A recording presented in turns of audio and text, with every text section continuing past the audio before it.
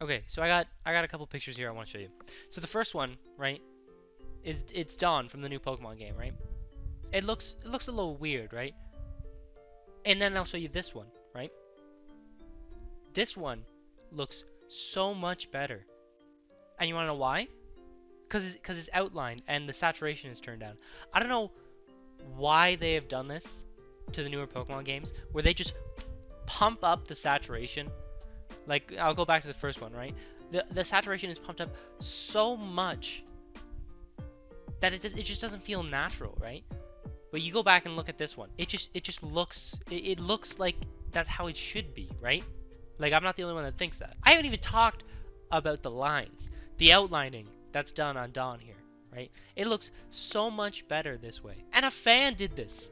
It's from Twitter. It's from Twitter. I just feel like there's so much potential with this game. And knowing Game Freak, I mean, it's not even made by Game Freak this year. It's made from like LICA, something like that. I mean, you go look at games like Pokemon Mystery Dungeon and Pokemon Rangers and stuff like that. Those are all games that aren't made by Game Freak themselves. And they're all good games. It's not mainline games, though. That's the thing. I don't even know if they consider this a mainline game. Because personally, I would say the hype for this is on the level of Omega Ruby and Alpha Sapphire. For me, at least. Because I've waited, what 10 years now for this? Pokemon Platinum, Diamond, Pearl, Platinum, those were my first Pokemon games. So I don't know how they could screw this up. Like a copy paste I would be so angry if there is nothing different. If there's nothing different, and if it's not even a platinum, if it's not even platinum, I'll be very angry. No, okay, not angry, but I wouldn't know how to react to that. Because if it's not even platinum, right? There are 2 fire types in the game. And one of them's a starter. And who the hell wants a Ponyta? No one does. That's why. Infernape's cool and all, but like, you can't have him be like the only fire type, right? Like, what? I didn't even want to talk about it, but I have to. Megas. Are Megas coming back? That's the biggest question I have. Because Megas are still relevant. Like, you look at Pokemon Go, right? They just added in Megas. They're progressively adding more Megas to Pokemon Go. Releasing them as they go. Stuff like that. Pokemon Let's Go Pikachu, Let's Go Eevee had Megas. But I feel like there's so much potential with the Pokemon from Gen 4 to give them Megas. Like, imagine a Mega Torterra, a Mega Empoleon, a Mega Infernape. Like, there's so much potential to go with it. And the thing is, if they do bring back Megas, they need to do it in a way that's different from Omega Ruby and Alpha Sapphire and X and Y. And give every major battle a Mega. Anyway, I think they're missing out on a ton of money if they don't bring back Megas, because Game Freak's like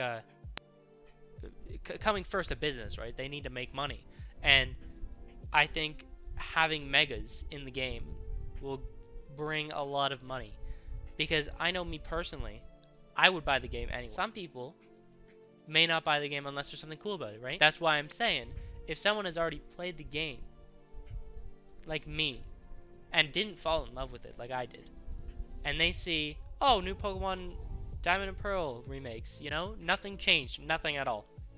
Imagine you go look at the box art, right? And Primal Dialga, Primal Garantina, Primal Palkia. That would make me buy the game. That would make me buy both copies of the game. I would buy Pearl and Diamond. Okay, so I'm about halfway done editing this video, right? And I go and look on Twitter, and then boom, Pokemon sends this out. The box art is right there. And as you can see, there's no Ultimate Forms. So, like, what now? What is in this game? 1-to-1 remake? I can't believe it, honestly. And they also say the release date here. They say November 19th, 2021. That is very close, actually. That is super close. But, like, no trailer, nothing. They just drop it like that. Boom. I can't believe it. Anyway, back to the rest of the video. So I think they're missing out on a ton of stuff if they don't bring in Megas. Because I feel like primals are like a mega branch off. You know, they're not necessarily megas, but they're on the same category as megas. I think they do need those alternate forms for Dialga and Palkia, or else they're just Dialga and Palkia. And I hope somehow they incorporate the events from Gen 4, like the Shaman, the Darkrai, Cresselia, the stuff like that. Maybe even the Arceus one if they really getting frisky. I remember the first time walking down that pathway with Professor Oak to find Shaman. That was crazy. That was crazy. I was like, what? So what? Now all you get is the Pokemon's handed to you in a Poke Center. Like, you remember the Mega Diancie in X and Y? Or Sun and Moon? Well, one of them. Sun and Moon, X and Y, I don't remember. You just walk into the Poke Center and they're like, here, have a Mega Diancie. Like, what? No epic story. No cutscene. I would like a little quest, you know? Or just like a static encounter, because static encounters, my friend, those are nice. I think these new remakes also need to stay at the same difficulty of the original, because Platinum, Diamond, and Pearl, they're not easy games. Like, not at all. I'll still go through Platinum today, and I'll white out a couple times, because I'm not expecting it, and I don't overtrain. And you can't overtrain with the mechanics of the game. The EXP all, and I know you can turn it off. You're gonna be like, oh, Dimitri, you can turn it off. You can make the game harder. But then it's not naturally hard. I would like a naturally difficult game that I don't feel like I'm missing out on anything because I choose to turn it off. Anyway, people do think we're going to be getting a trailer soon, early June, I believe. And what is it today? It is the 26th. So that means we're pretty close to a trailer if the speculation is correct. And I do think that they should be doing that. Oh, we don't even have a release date yet, though. And hopefully this upcoming trailer, if there is one, we don't know yet, it will have a release date. And depending on when the release date is, if it's set far away, and then they're going to be putting out a trailer every month, like they did for Oraz, if they have no new stuff, there's nothing to put in a trailer, because the graphics aren't different enough to warrant a bunch of trailers just on how the graphics change.